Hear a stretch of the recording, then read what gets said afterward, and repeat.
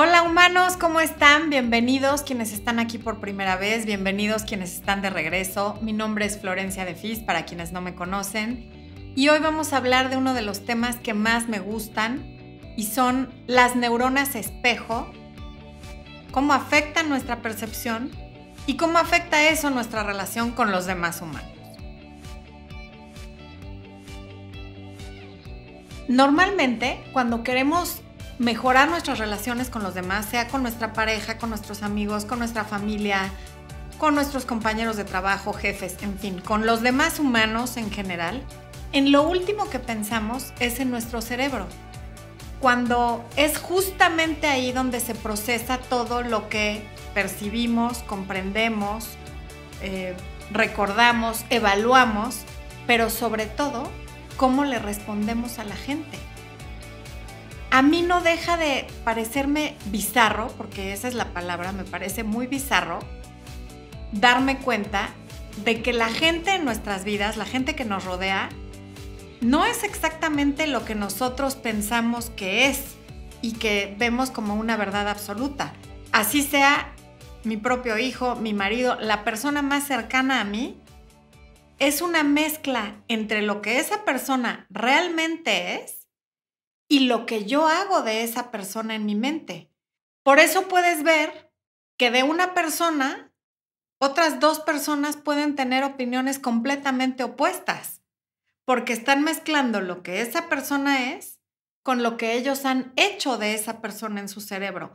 Y ahí entran las expectativas, la cultura que tenga cada persona, la historia familiar de cada persona. O sea, realmente es más un reflejo de nosotros mismos lo que vemos en otra persona que lo que la persona realmente es.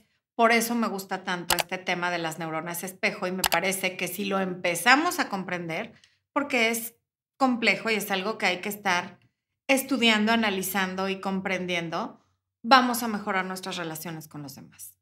Entendiendo cómo las relaciones que tenemos con los demás impactan nuestro cerebro, también podemos modificar nuestro cerebro y de la misma manera modificar nuestras relaciones con las demás personas. Las neuronas espejo fueron descubiertas por el neurobiólogo 𝗥𝗘𝗦𝗧𝗜𝗕 en los años 90 y la forma en la que lo descubrieron fue haciéndole una resonancia magnética a un mono al que muy groseramente no le invitaban una banana o plátano, pero lo ponían a observar a otro mono al que amablemente sí le daban una banana. Y descubrieron que las áreas del cerebro que se le encendían al mono que no tenía banana, al pobre mono desbananado, eran las mismas áreas del cerebro que se encendían en el mono que sí estaba realmente pelando, oliendo y degustando el plátano. ¿Cuántas veces no has ido, por ejemplo, al cine y te pones a llorar cuando ves llorar al personaje o te enojas cuando está pasando algo que no te está pasando a ti, pero en la película la situación te parece injusta o te parece molesta y también te enojas? Esa empatía se debe a las neuronas espejo. Cuando vemos a alguien haciendo algo, las neuronas espejo mandan un mensaje a nuestro sistema motor creando un comportamiento de nuestra parte. Por eso la risa es contagiosa. Estas neuronas responden a acciones que vemos en los demás de la misma manera en la que lo harían si nosotros mismos estuviéramos ejecutando esas acciones.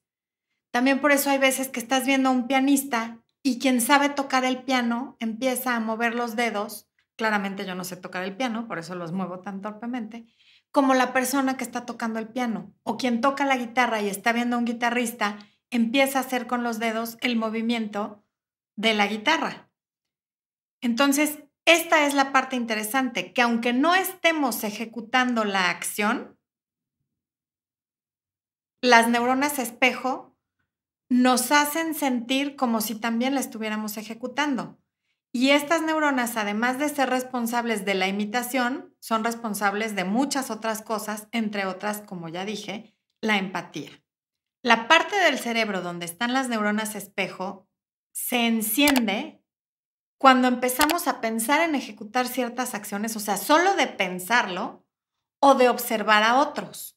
La parte interesante, o la que a mí más me parece interesante de los estudios de 𝗔𝗨𝗏𝗘 es que esas acciones que vemos en los demás, a causa de estas neuronas, las vemos como reflejos de nosotros mismos, como si nos viéramos en el espejo. Esto explica por qué cuando alguien nos sonríe, casi en automático, nosotros también le sonreímos a esa persona. Y a veces no es por buena gente, sino porque a causa de las neuronas espejo, es más difícil no corresponder a esa sonrisa que sí hacerlo. Ahora, está bien, Florencia, todo tu rollo, qué padre que te interese tanto. ¿Qué tiene que ver esto con mi relación de pareja o con mis relaciones con los demás? Tiene todo que ver, porque entonces no vemos las cosas como son, vemos lo que somos. En los demás realmente lo que estamos viendo es lo que somos. Por eso me han escuchado a mí varias veces decirlo. Hay un cuento, que no sé bien de dónde sale, que habla de un perro que se mete a una casa hasta arriba de una colina y en cuanto el perro entra,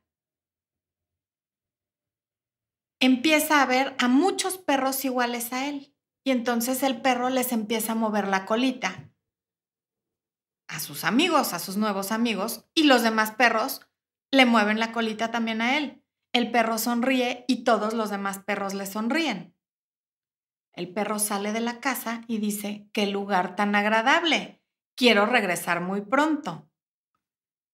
Horas después o días después llega otro perro. Al entrar y ver a otros perros, lo que hace es gruñir y se encuentra con que todos esos perros que lo rodean le están gruñendo. Les enseña los dientes y los otros perros le enseñan los dientes. Les ladra y todos esos perros le ladran con la misma intensidad. El perro sale y dice, qué lugar tan desagradable, no quiero regresar nunca. Y afuera de la casa había un letrero que decía, bienvenido a la casa de los 1000 espejos. Recibimos del mundo lo que damos. Y si queremos mejorar nuestra relación con nuestra pareja o con quien sea, hay que empezar con una buena actitud. La actitud lo cambia todo. La diferencia entre los dos perros fue la actitud. Uno vio en los demás perros a un amigo, entonces movió la cola y sonrió. El otro veía a los demás como enemigos, entonces lo que hizo fue gruñir, ladrar y ser agresivo, y lo que recibió fue agresión y al final era él mismo. Esto es un cuento, pero es una gran lección de todo aquello a lo que nos enfrentamos en la vida. ¿Cuál es nuestra actitud? ¿Salimos sonriendo para que el de enfrente con sus neuronas espejo nos sonría o salimos con cara de te voy a matar o salimos con el entrecejo fruncido? ¿Qué estamos poniendo como para que se nos regrese? ¿Qué es lo que yo estoy dando y por qué estoy recibiendo lo que me regresa? Las neuronas espejo tienen todo que ver con la percepción, que es una de las 6 facultades mentales superiores, que aquí va a estar el programa en vivo que hicimos sobre los 6 regalos de la mente. Esta parte de las neuronas espejo te puede ayudar a cambiar tu percepción, a conscientemente empezar a cambiar tú para que cambie tu percepción de ti y de esa misma manera cambies la percepción que los demás tienen de ti. ¿Qué vas a dar con tu actitud? Y eso es lo que vas a recibir. Espero que el video te sirva, que lo compartas, que me regales un like. Aquí están mis redes sociales. Algo muy importante en la percepción es la autoestima. Si no te has unido al área de miembros y no estás tomando el curso de autoestima, no sé qué estás esperando. Hazlo ya, porque ese es un primer paso. Y nos vemos en el siguiente video. Te mando un beso muy grande.